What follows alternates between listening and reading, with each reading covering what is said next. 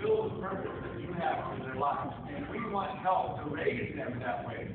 So, yes, these families raise them, but we as a church family are playing a part, raising them through kids ministry and prayer and youth ministry and such.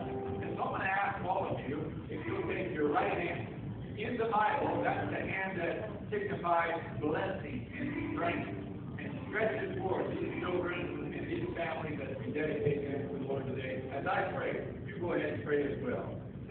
Well, we've got here 3-year-old Zachary. Oh, and he's got a man haircut right here. That's my favorite. Father, we bring Zachary to you along with his family. Oh, he's precious. Precious in your sight and in ours.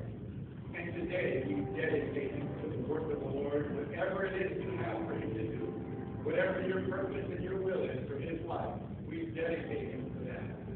Lord, we ask for your help to raise him in the learning and the admonition of the Lord. And Lord, we pray that you would go before him and make all the crooked places straight.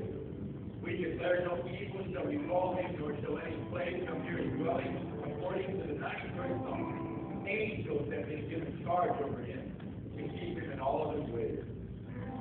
Lord, we also pray that no weapon formed against him shall prosper. And every tongue that rises against him in judgment, we cast down and condemn even now. We declare Zachary will be the man of God that you called him to be. In the name of Jesus. And Lord, we pray for 1-year-old Hannah. Lord, she is precious. She's in peace right now.